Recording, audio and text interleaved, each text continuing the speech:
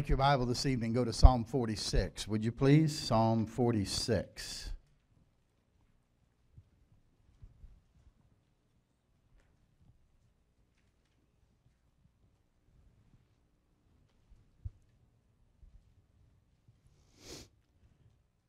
Psalm 46, God is our refuge and strength, a very present help in trouble. Therefore will not we fear, though the earth be removed, and though the mountains be carried into the midst of the sea, though the waters thereof roar and be troubled, though the mountains shake with the swelling thereof. Selah. There is a river, the streams whereof shall make glad the city of God, the holy place of the tabernacles of the Most High. God is in the midst of her, she shall not be moved. God shall help her, and that right early. The heathen raged, the kingdoms were moved. He uttered his voice, the earth melted. The Lord of hosts is with us. The God of Jacob is our refuge. Selah. Come, behold the works of the Lord. What desolations he hath made in the earth. He maketh wars to cease unto the ends of the earth. He breaketh the bow, and cutteth the spear asunder. He burneth the chariot in the fire. Be still, and know that I am God. I will be exalted among the heathen. I will be exalted in the earth. The Lord of hosts is with us. The God of Jacob is our refuge. Selah. Father, add your blessing here to the reading of the Scripture tonight. And Father, as we prepare to focus on your admonition, that we be still and know that you are God. That you'd help us tonight to glean the truths that you would have us to glean from this passage of Scripture. And Lord, that you would minister to the hearts of your people this evening as only you can. Holy Spirit of God, help me to make the message clear.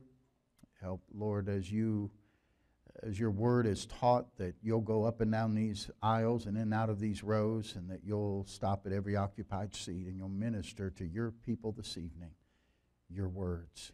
And Lord, help us tonight to understand the precious truth of being still and knowing that you are God. In Jesus' name we ask it. Amen. Be still. Be still. You ever heard of the term circuit riding preacher? You know, circuit riders, they were men back in the 1800s that were, they would ride from church to church, but most of the time they rode that on horseback. And they would ride around and preach services and maybe pastor several different churches, going from congregation to congregation. Well, the story goes, one day a circuit riding preacher was riding out and saw a man working in his field. And he wanted to start a conversation and invite the man to come to church. And said, "Fine day, isn't it?" The man in the field said, "Fine day for you." Said, "What do you mean?" He said, "Well, all you have to do is ride around on that horse all day and think about God. I have to sweat here in the field and then walk home afterwards. I don't think it's right that you have it so easy while I have to have it so hard." Preacher said, "You're right. You do work hard in the field. And I admire you for your hard work. But you need to realize the kind of work I do is kind of difficult as well." Guy said, "Yeah, sure. It's not really work. All you do is ride around and think about God all the time. That's not hard." Preacher said, "You know, it may be harder than you think." The fellow says, "What do you mean?" He says, "I'll tell you what." He says, "Just to prove to you how difficult it can be to think about God," he said, I want you to think about God and nothing else for 1 minute. And if you can do that, I'll give you my horse." Guy said, "You're kidding me." He said, No, I'm serious." Man said, "You're on." And so he sat down right there on the ground in silence. The preacher waited.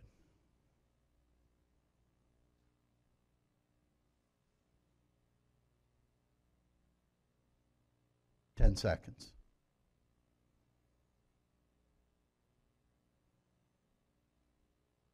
Some of you having a hard time, aren't you? 20 seconds. He got to 25 seconds. And the farmer said, "Hey, does that include the saddle?" Now some of you get it. He wasn't just thinking about God, was he? You see, it's harder than you think. Be still and know that I am God. Sounds like God's asking us to be still. Sounds like just be quiet in His presence and know He is God.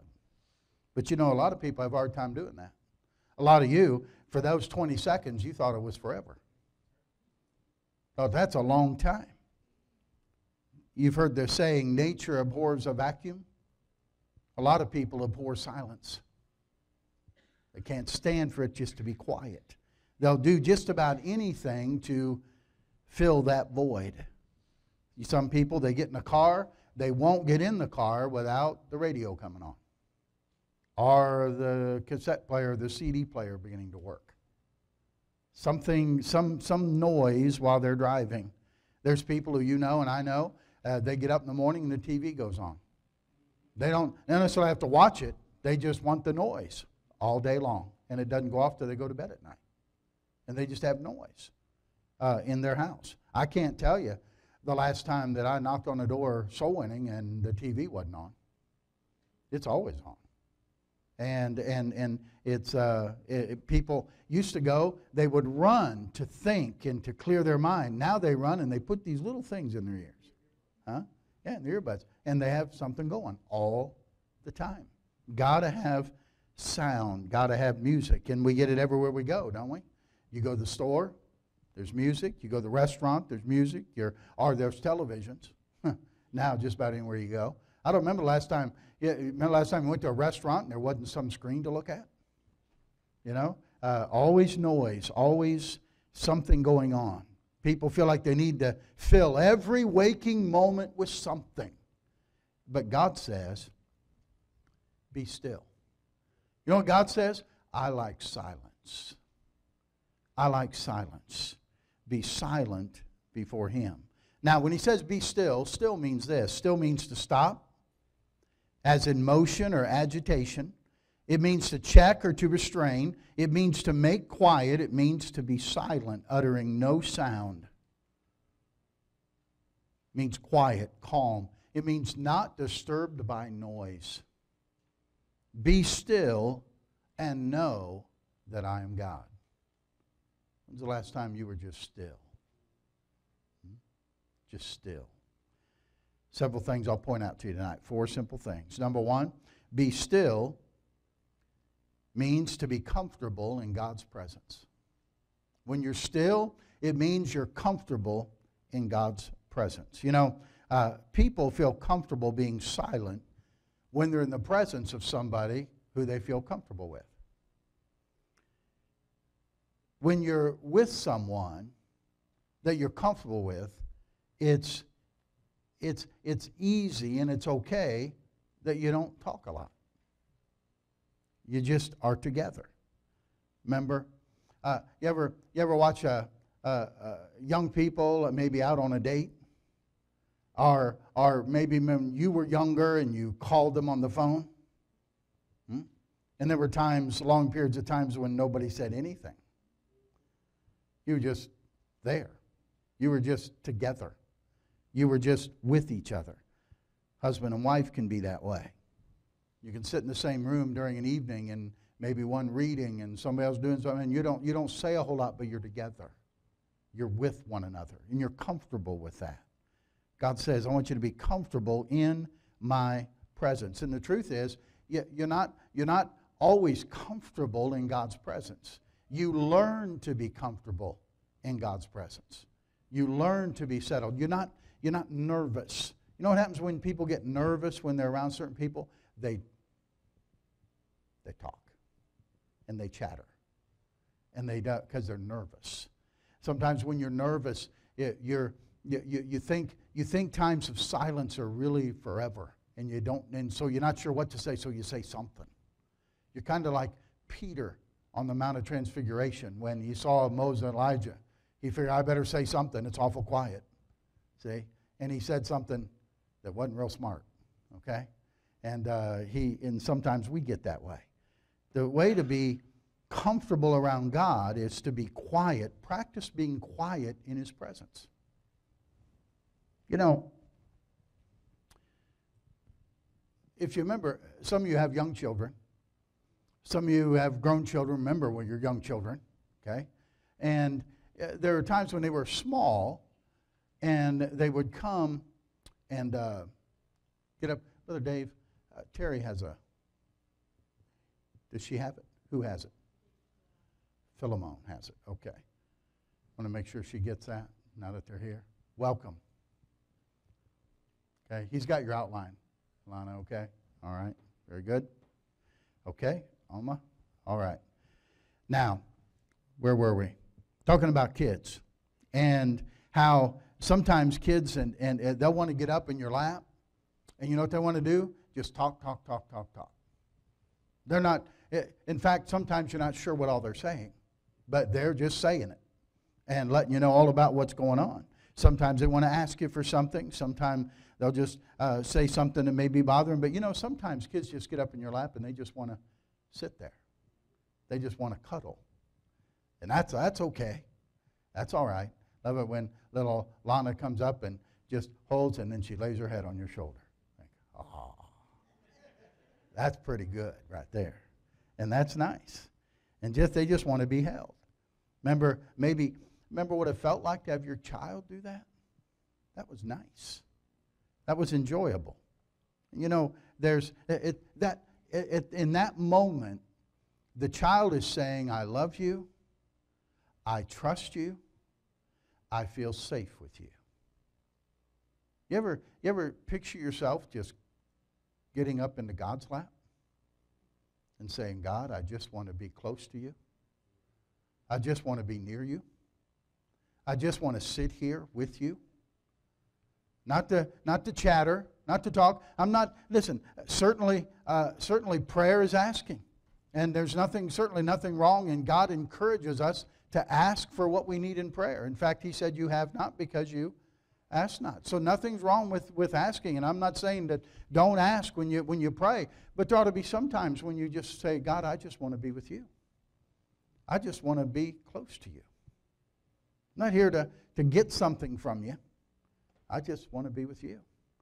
Being comfortable. That's what being still means, being comfortable in the presence of God. I mean, some of you have adult children that do not still live with you, okay? And if you never hear from them except when they want something, then every time the phone rings, your first question is, what do you want? What do you want now? Right? Because that's the only time you ever hear from them.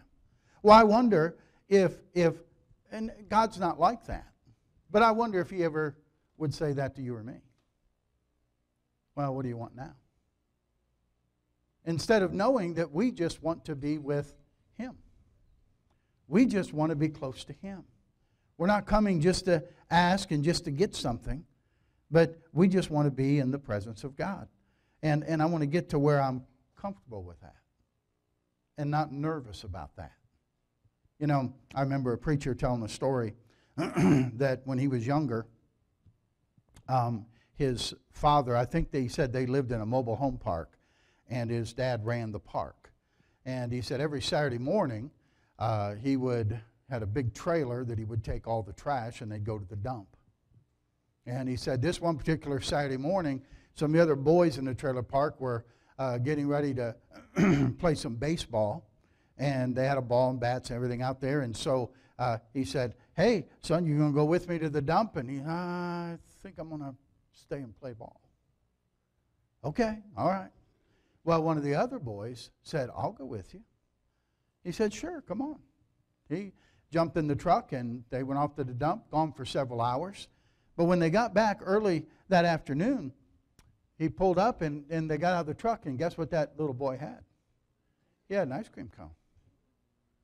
And the owner's son, this preacher, who's not a preacher, his dad, he come running up, and he said, hey, that's my ice cream cone. And Dad said, no, it's not. You didn't want to go with me. Huh? You didn't want to go along with me. He just wanted to come along with me, and by the way, as a result, I gave him an ice cream cone. Well, and the preacher said, he said, I never missed another Saturday the rest of the time that we lived there. I always wanted to go with Dad. Now, and by the way, didn't always get an ice cream cone, but he wanted to be with Dad. You ever just want to be with God? You ever just want to be with Him? Not because, Lord, I need something. Lord, I'm coming to you because I'm really in a mess. Sometimes we have to do that, sure. But isn't there times we just ought to come to God and say, God, I just want to be with you for a while? See, it's being comfortable in His presence. All right?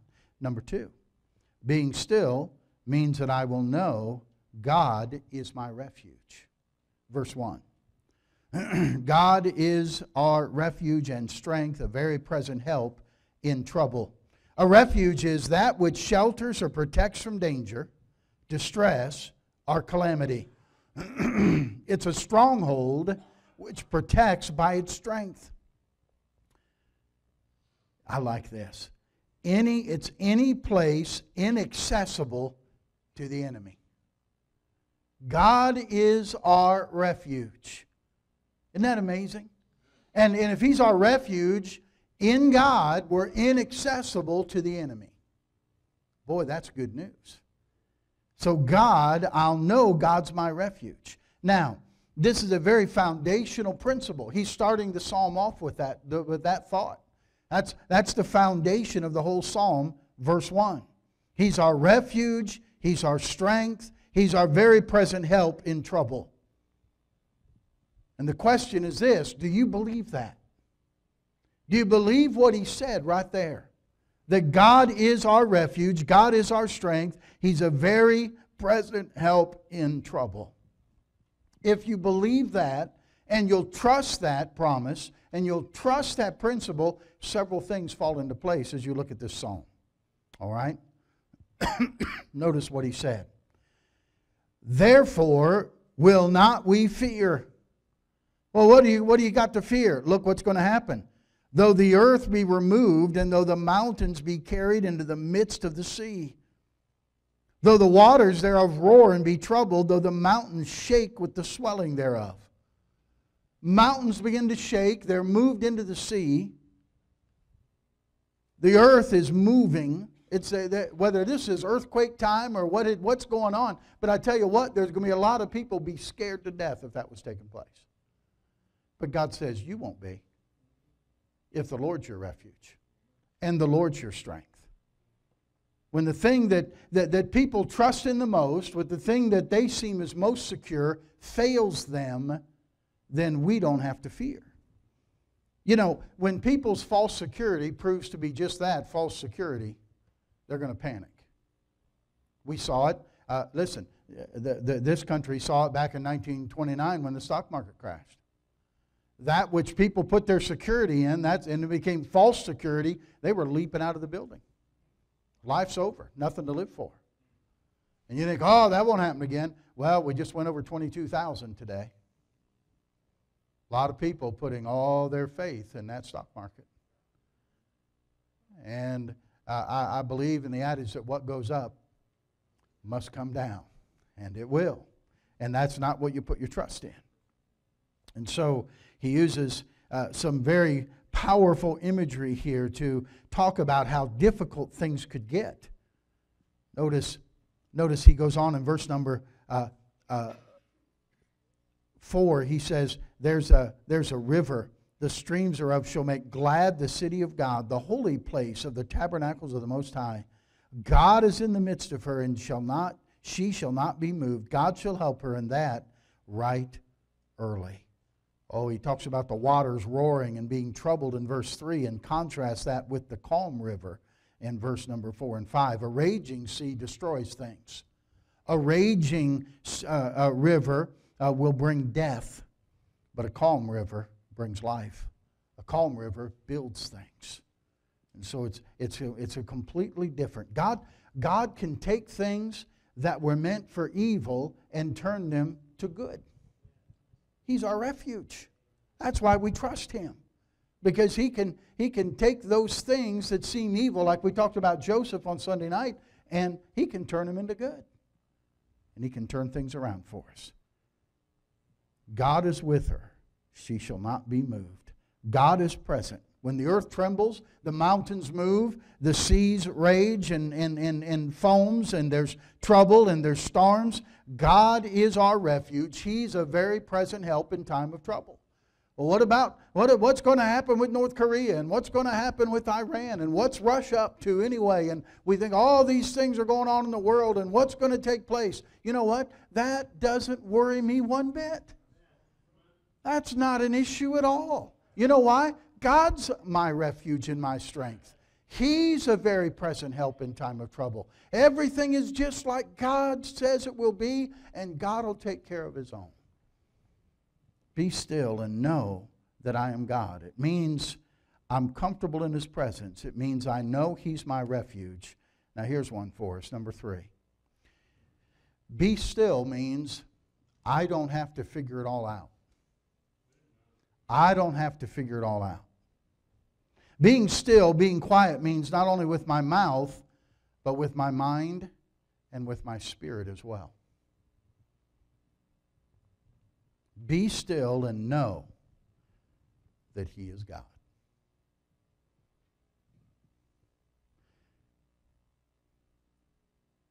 You notice God's not calling you to figure it out.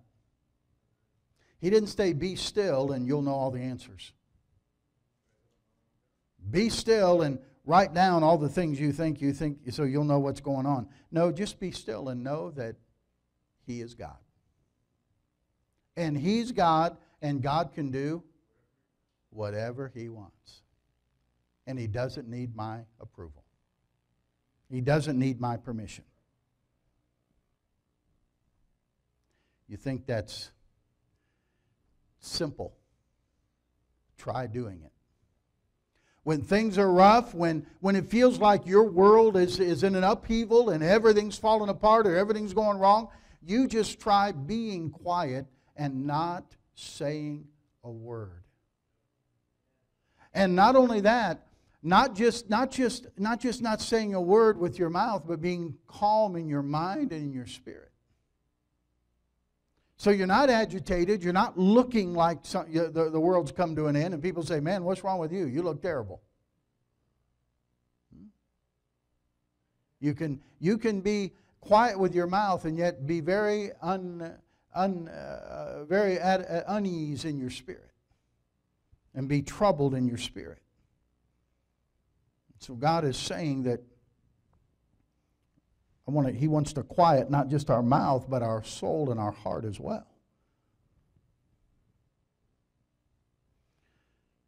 God didn't say, be still, and through your reasoning and your brilliancy, you'll figure out what I'm doing. He didn't say that. He said, be still and know that what? I am God. I am God. My trust is He is God. And He knows everything. He knows everything.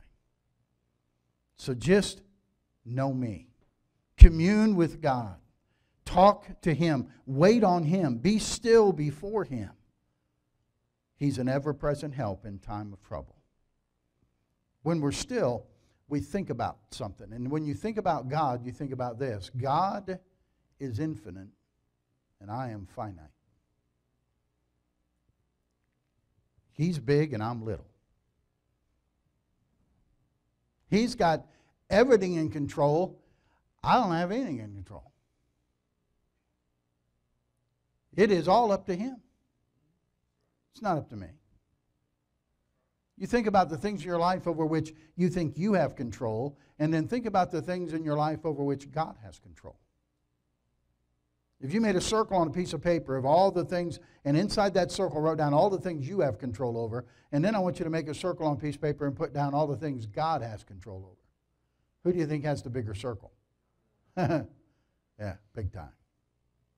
Big time. And so I need not be afraid. Be still and know. You see, in silence is when we learn. God gave us 2 ears and 1. As long as we're talking, all we know is what we know. How are you going to learn what someone else knows? You got to shut your pie hole and listen. Sorry, that's West Side lingo there, Jeff. Amen. Huh? You have to listen. And you have to listen by being silent. You don't listen while you're talking. And so in silence, we begin to learn. In silence, we begin to understand. In silence, we know. And what will we know? We'll know that He is God. He doesn't say, be still and you'll know the details. He doesn't say, be still and you'll figure it out. Or be still and you'll know the reasons. He didn't say that. Not saying those things are unimportant. I think when we go through difficulties and we go through upheavals in life, we have to ask ourselves, God, what do you want me to learn? What are you teaching me through this? I'm not opposed to that. That's not wrong. But that's not why God says to be still. God says, you be still so you can know me. So you can know me. Don't just know about me. Know me. Don't be content, Christian, to know about God. Know God. Know Him. And the only way you know Him is to spend time with Him. That's the only way you get to know somebody. Be still and know that I am God. It's not the noise of our own effort that makes us grow spiritually. It's when we're quiet before the Lord. Because then we get the greatest knowledge of all. And what's that knowledge? He's God. I get to know God. Be still and know that I am God. It means I'm comfortable in His presence. It means that I'll know He's my refuge, my strength, a very present help in time of trouble. It means I don't have to figure it out. Why? He's got to figure it out. I don't have to fret about that. How would you feel if your child, Bob, Isaac comes up to you. Of course, Isaac never worries about anything. Yeah. I mean, Isaac comes up and says, Dad, we got enough money for groceries this month? Dad, we got enough to get gas in the car this week? You would explain to him, son, that's not a concern for you. Dad's got that all taken care of. You don't have to even think about that. You think we ever go to God and we tell Him all these things and God says, what are you worrying about that for? I take care of that. You want to take my place? Huh? No, I don't. I know sometimes people say, well, if I was God, you wouldn't last 5 seconds. God. We get to know God. The invitation for us in Hebrews is to come boldly to the throne of grace, to come boldly into His presence. The Old Testament saints, when God, remember when God showed up on Mount Sinai there? He told Moses, you put a barrier around the bottom there and nobody gets closer than that. And they were afraid to get that close. It was a awful and terrible and fearful thing. But God says, not for you. I want you close. I want you to know me. You know what the difficulty is with most Christians today? We're content to know things about God, but we don't want to know God. Oh, come to church, preacher, tell me about God, tell me what He's like, tell me all about Him, and I go home and say, okay, I'm good. I'm good till I go next time to church and then hear more about God and I know all about Him. And that's why we have folks come in over and over into Friday Night RU who are plagued with sins and addictions and stubborn habits and who've been in church all their life. Because they know about God, but they don't know God. And you have to know Him. And you can't know Him if you're never quiet. If you won't be still and know that He is God. Be still.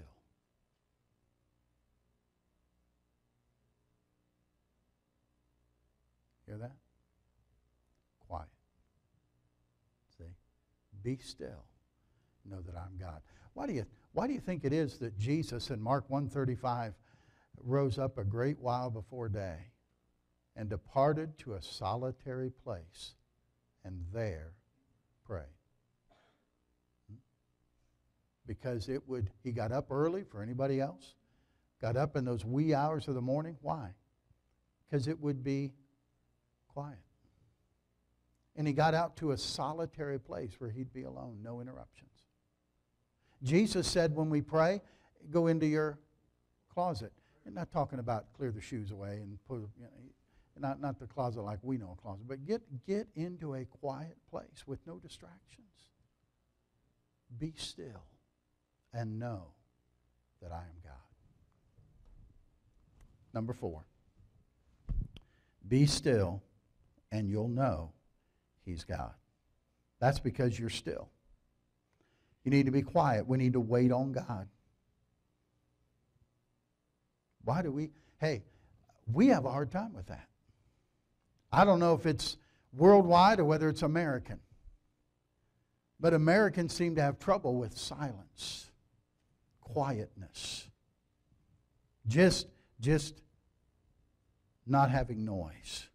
I don't know whether some people feel like it's so empty or it's meaningless or there's nothing going on, or maybe if it's quiet and nothing's going on, they don't think God's doing anything or God's not there. But He is. We talk about the importance of meditation. And sometimes when you say meditation, people think right away about, where people hum and, get in weird positions and think about nothing. Yoga stuff. That's not, meditation isn't where you don't think about nothing. Okay? It's bad English, but good communication, all right? You're not just thinking about anything. You're nothing at all, or the art of doing nothing. God is not telling us to be still and think about nothing. What is He saying? Be still and what? Know that I'm God. He's saying, hey, be still and focus on me. Focus on God. Think about me. And keep your focus on Him. Nature abhors the vacuum, but so does the human soul. And if you remember Matthew, did I put that in your notes? Did I put it in my notes? Yeah, Matthew 12. Matthew 12. You remember this story Jesus told? Matthew 12. Are you all right? Are you too warm? Too bad I can't do anything about it. Just thought I'd ask. Matthew 12. Verse 43. Notice what Jesus said. Are you there? Matthew 12:43. When the unclean spirit is gone out of a man, he walketh through dry places, seeking rest, and findeth none. So this man had an unclean spirit. And what happened? He left. He got the unclean spirit out of him. Okay? So unclean goes around, and he can't find anywhere to rest. He's saying, I will return into my house from whence I came out. So he's going back to the guy who he left. But he come, you know what happened? He found it empty, swept, and garnished. So the guy got rid of the bad. He got rid of the evil spirit, but what did he put in his place? Nothing. Emptiness. Zero. So what happened? Then goeth he and taketh with himself 7 other spirits more wicked than himself, and they enter in and dwell there. And the last state of that man is worse than the first. See, you don't just empty. Somebody says, well, I need to clear my mind. No, you don't. You need to fill your mind with God. You need to fill your soul with God. You don't just empty it all out. That's a vacuum. If you don't fill yourself with God, you'll fill yourself with something. It will not be empty. And you know that's true. You know, if you don't purposely fill your life with the things of God and with God Himself, other things will find their way in. And you won't keep them out.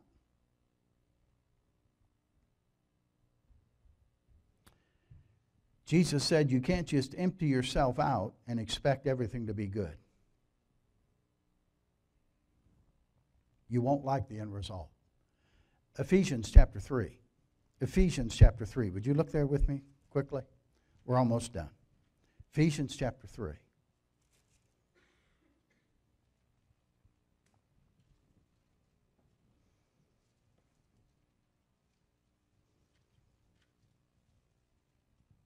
Paul is praying for the church at Ephesus. Notice verse 14, Ephesians 3 and verse 14. Notice he says, "For this cause I bow my knees unto the Father of our Lord Jesus Christ, of whom the whole family in heaven and earth is named." Here's his prayer, that He would grant you, according to the riches of His glory, to be strengthened with might by His Spirit in the inner man, that Christ may dwell in your hearts by faith, that ye, being rooted and grounded in love, may be able to comprehend with all saints what is the breadth and length and depth and height. Now, we have the Holy Spirit in verse 16. We have Christ in verse 17.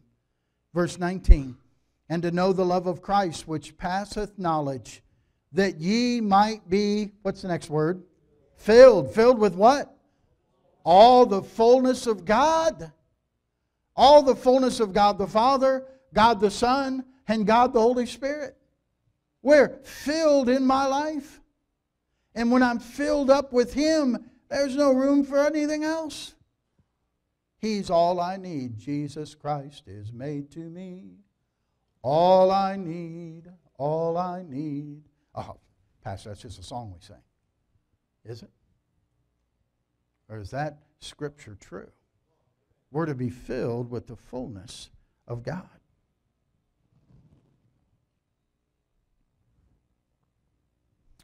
A lady from Oklahoma named Ruth had an important decision to make. Her income as a substitute teacher was not enough to have her afford living in the apartment she'd been renting for a year. She didn't want to leave the apartment, so she started searching for a job that would provide enough income so she wouldn't have to move. She considered taking a live-in job, taking care of an elderly lady, but the family decided that they would not hire her. Time was getting short, and she was beginning to panic. But one day she's reading the Bible in Psalm 46 and verse 10, and she reads, "Be still and know that I am God." And God spoke to Ruth that day, and she said, "Be still." And she said, "It seems like God was telling me, take your hands off, relax. I am in control." And she did. You know, that's hard to do, humanly speaking. When you're in situations, especially if your personality is one that you want to fix things. How many of you will admit that when somebody shares a problem with you or shares a difficulty with you, your first thoughts run, how can I fix this? Anybody like that? Yeah. And so when you face situations in life and difficulties, your wheels just start turning about things you could do, or how could I get this done, or how can this happen? And one of the most difficult things you'll do is stop it and say, I need to be still and see what God wants to do with this situation. What will God do with this? When everything seems to crumble around you, or everything seems to be falling apart around you, listen, don't flinch from your faith in God. Don't lose that. I'm going to be still. I'm going to stand still. I'm going to be still. I'm going to be quiet. Say, oh, because you have self-confidence. No. Oh, you don't, when things are happening and you're still and you're quiet and people say, man, boy, you must just have seen everything, so you don't, nothing shakes you anymore. No, it has nothing to do with seeing everything. Whether I see everything or see nothing. It had nothing to do with confidence or having seen everything or seen it all. I'm being still because what I know about God.